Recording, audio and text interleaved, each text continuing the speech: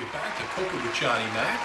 And we got the Church Brothers back in the house. I know Sean likes to say they're father and son, but I really believe they're brothers.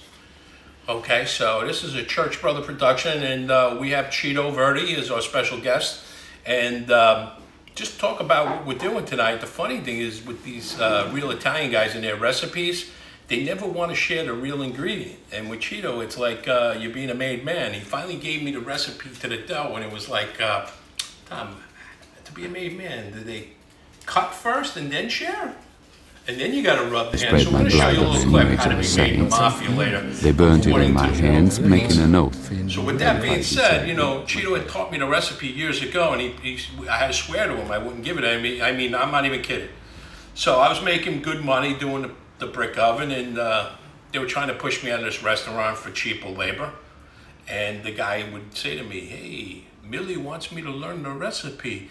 His name was Oscar, and I would run down quick, make the dough, because I was a loyal guy. And he'd come back up, and it was already done already. And this went on for weeks. And then I gave him a fake recipe. And then finally, when they fired me, and they did fire me, are you videotaping this? Yeah. Did you get the quotes? Yeah. Tom, do you like the quotes? Love it. You know who hates the quotes? George Carlin hated the quotes. He said, anybody does the fucking quotes, he hates them. Yeah, well, George Carlin's dead. He's dead now. Morta. So, anyway, my friend still worked at the restaurant. To make a long story longer, they would eat the pizza months after and say, you know, Johnny never gave us the recipe to the correct dough. It doesn't taste the same. So I'm going to welcome in Ciro Verde, and here he is, our man of the hour. How you doing, Johnny? Ciro Verde. I don't know if I'm the man of the hour, but you are the man. Now, I just got to tell you, Ciro's a little nervous, and I don't know why, but he's very picky and very dramatic. He fussed with his burrata, his bowls, so we're going to let him take over in a minute. But I just did want to plug my company because they've been crying to me about not using our products. But this is from our Roma label. This is fresh mozzarella, and it's a dry, low fresh, which is perfect for pizza, which we're making tonight. And I also got our knockout punch, is Baccio cheese, which made with a little, whoa, did you see that? Made with a little buffalo milk. We can never tell you how much is in there, but this is an excellent product. And these old school Italian guys that are stuck on Grande, they don't know what they're talking about. Ciro Verde does, and that's why we brought him in tonight. So let's welcome Ciro. He's going to go over his notorious and infamous dough recipe. And Ciro, talk to the crowd out there in Queens. So with the dough recipe, it's very simple. And I'm going to give you slightly my secret, but not all the way. But we'll make it anyway. So I got 2 cups of water here to make 3-4 pizzas. I got 4 cups of flour. We're gonna put 2 tablespoons of the dry yeast, and I like to add the salt. The salt gives a lot of flavor. I'm not a big fan of putting sugar in the pizza dough recipe, and that's my #1 secret. Can I ask you why? Because a lot of people promote sugar to speed up the yeast process. Yeah, so I like to slow down my process of rising the yeast. Slow it down. We like that. What you get is like the sourdough effect. So if you make your dough the night before, it slightly fermentates to the next day. Joe, I know you're not a bragging man, but who's some of the pizzas that you made for some famous people in your time? I mean, just mention a name and I'll probably say yes. Billy Joe. Yes. Actually, what's her name? Christy Brinkley, his wife at the time. Now we're going back. We're going back to Med 61. I was working at Med 61. Billy was in the hospital. Billy was in the hospital, and Christy Brinkley came by and said, Ciro, Billy wants one of your fungi pizza. Now, did she ever take you downstairs and show you her fungi, or she didn't do it? No. I'm a married man. All right, listen, Ciro, I'm just asking, because I know that, you know, Loverboy, Rob Cavaletti, he scored. I know you were a handsome man back then, not that you're not now. Put it down on the plant. Smell. Oh, don't move. My lip is covered in zipper. What? My lip is clogged in the zipper. I don't believe Wait, oh. What? No, I was always respectful to her. So she never showed you her fungi? No, she You never. just made the fungi? I don't even know what the fungi or the woman is. She did. The fungi is... Take your clothes off. Continue. So I got 2 cups of water here. I'm gonna take the yeast. It's 2 tablespoons.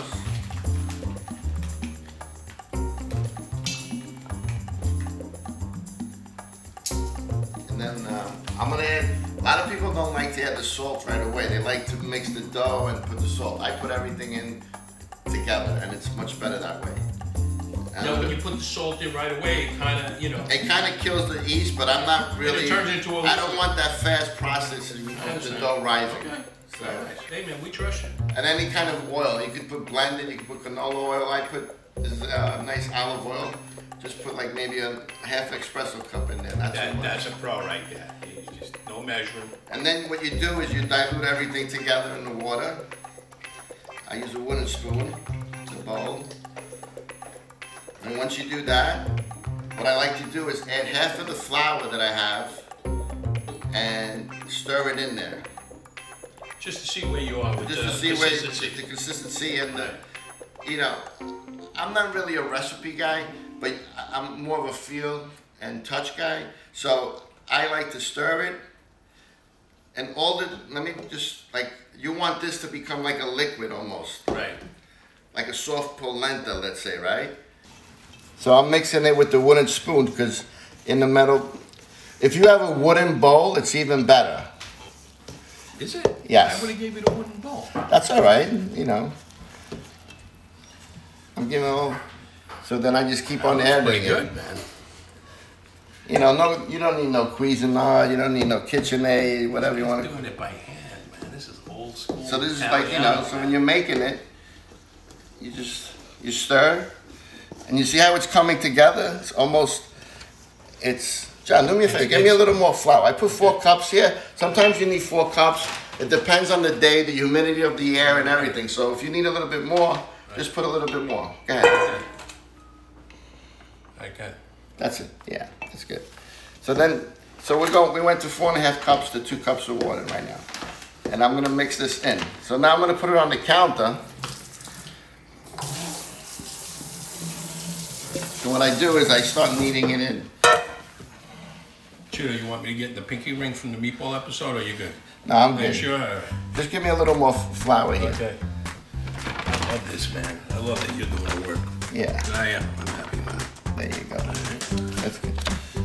Now, is there any See way that? you like to knead the So dough? you fold it, You fold it, fold okay. it, you turn it, Right.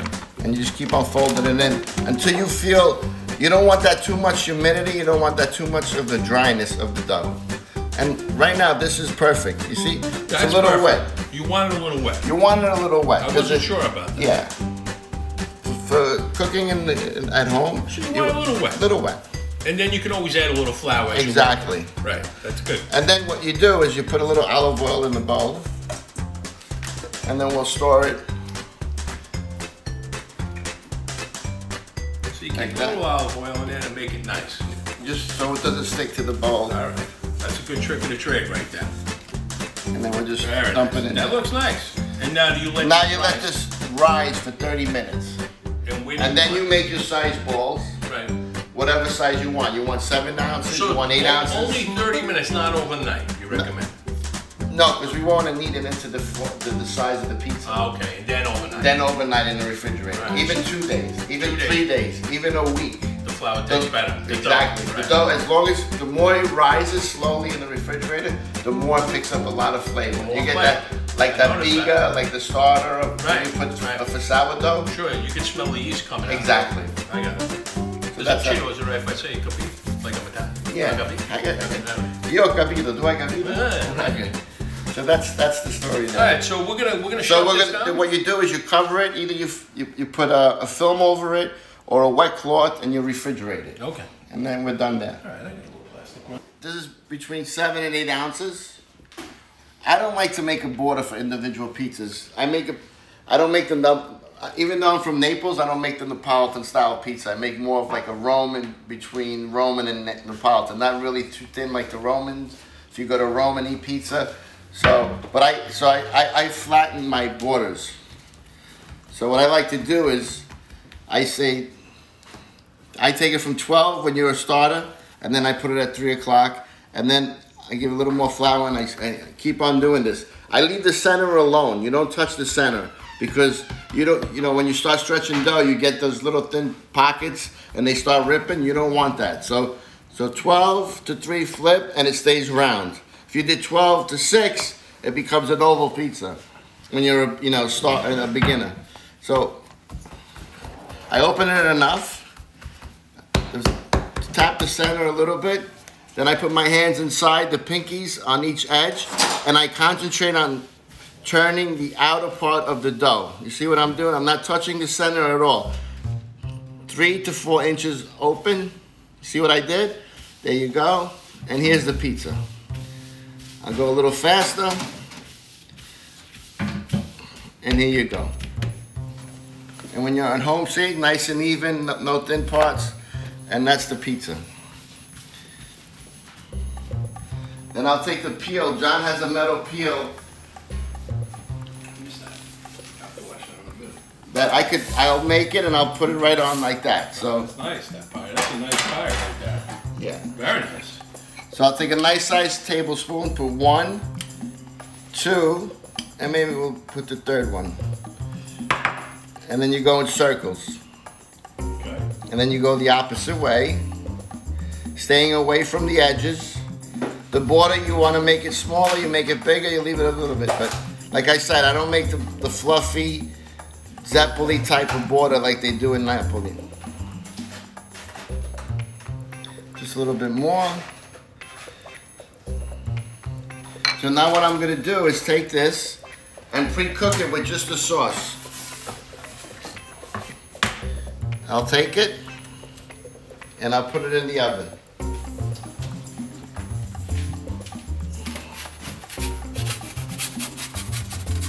Right on the stone. Now we'll let that cook 3 to 4 minutes, depending. I'll check it within 3 minutes and then I'll see how it goes. So Cito's pizza's in. I know we led the crowd to believe that there was going to be a pizza challenge, but honestly, I used to kick Cito's ass in stickball. He's gonna, he's got some people on the block, saying otherwise, but that'll come in the summer. But I can't beat this guy in pizza. I just got to throw in the towel. No, he's too good. So what I wanted to do is What's with the black glove? I used the black glove is because I shredded some finger before doing the short provolone. So be careful what you're eating later. All right. It might not be red sauce. Just kidding. All right. So listen. So Ciro, when I'm doing this, I haven't made pizza in 25 years. Yeah. Is this improper stretching? It's improper stretching, but like what I said is like if you go. Can I intervene? Yeah, I just put a little more. Because I got a huge. Put your hands inside, and then you concentrate on pulling the outside and coming around. I got you. Like that. All right. Okay. Yeah. But so you don't believe in this? I believe in it. It's just that I did a table stretch. It's called. Okay. And that's hand toss stretch. Now, why do they got all these fancy names for stretching? Like orange stretch? Because who's glorifying the pizza business? Along the years, everybody wants to give their little input, and that's what happens. Buzzwords. Now, I'm a quiet guy, as you can tell, as I'm Ciro, talking to not you. for nothing. I'm not bragging, even though I really beat you in stickball, man. Right, I'm sorry that you mentioned that. Okay. Listen, Ciro, I'm going to tell you one thing, though. There you go. You got the slap. I do got a pizza challenge coming up at Rome Foods. That's fine also. So I bragged to them, and I remember doing this. And then doing a little of these. You can do that, yeah. Right, do that. That's fine. These, right? That's the hand toss. Right. You do but that's for the larger pizza. This is an individual pie, I call it. All right, So now you opened it up. Now let me, let's say you're a beginner now. Okay. You stop. Right. You let it rest for like a minute. Right. Then you go back to it. It's gonna open up so easy, like magic. It's let's look. So you don't pull it all at once. 30 seconds. Right. Can I just take over? Yeah. So it sits here 30 seconds. It's gonna open up. Look, it opens up like magic. Right. So you let it sit a little bit. Okay. Even when you want to hand toss it, you hand toss it. I don't like to hand toss it because then you get these. You see these little pockets here? Yeah, I got you. In the dough. Yeah, I know. Yeah. So that's it. So I'm gonna put together just a white pie for us. And, there you go. I noticed another thing that you did was you put your ingredients on the table, not on the peel. I always did it on the peel. Is there a reason why you didn't do that? Well, in Napoli, when you're making 100 pizzas a night in 2 hours, I'm listening. So they lay out all their pizzas on the marble. So they have an aerated metal. It's got holes in it. It's aerated, and it slides right underneath the dough, and then they stretch it out and they put it in there. But both ways are correct. If you want to put on a wooden peel, you're fine with that. If you want to use the marble top and then you put all the ingredients on top and then you want to scoop it up, you can. Okay. Now, can I criticize you a little bit? Yeah, go ahead. This is too good to cook. Cheeto. You put that at the end. Cheeto. I'm sorry, John. Cheeto. I don't know. Cheeto. You know, I get them for free. I get them for free. Yeah, I charge you. Okay. But when you drizzle this at the end, that's when you get the flavor. You of get that the oil. flavor. All right. I'll put a little more at the end to make that's it happy. nice. All right. There you go. Cheeto. Listen. Look at you. You We love made. the cheese. We You can tell that you were born in America because you put all this cheese on. You're overpowering. Cheeto. I'm not overpowering anything, man. All right. Listen. Let me open the oven for you. Yeah. Let me explain something here. Okay. We make $200 grilled cheese sandwiches here. The next show is going to be a $50 souvlaki with real rack of lamb. Okay. Look at that. You're a pro. Bravo. Cheeto. We're not messing around here. All right, so I'm on there. As yours is cooking, I'm going to finish my pizza, right? And then, because I pre-cooked it, like I said, right? And then you No, explain to the people. Hold on. You have a little cookie rack like this, and I want you to touch the bottom. It's crisp. It's crisp. It's moist. It's beautiful. I taught you this. I said I got the cooler rack. Right? All right, you got the... the... Cheeto, now listen, let me explain something. Now tell the people at home why we do this. If you got one pizza stone you want to get ahead, you can cook 5 pies and you shoot them out at 5 minutes. And I'm going to put it right on the rack of the oven on the top. That's what I'm talking about. And it's, so that's what happens. So I'm just going to add a little bit of more sauce. A little bit more. Sound like I'm really from Italy right now. I am. I was very born into an Italian family, by the way, so. And I used to go to Naples a lot, and my uncle used to smack me in the head if I did something wrong. Like if I put the truffle oil like he did first, I get that smack in the head like no tomorrow. And that's it. See this? Not overpowering the pizza. Because these are thin crust pizzas. You don't want to overpower too much ingredients. So then what I'll do is I'll dabble the sauce on top a little bit. So the cheese, because this cheese is a little dry, so it makes it moist. Cheeto, here in America, we got enough sauce here. We're not struggling like the Italian economy, so we put it all on. There you go. We're not dabbling anything. So then what I'm going to do is, I'm not even going to put it on the stone anymore. No? No, I'm going to put it right on the rack. Who's going to clean the oven if it feels like it's supposed to? No. I don't like this.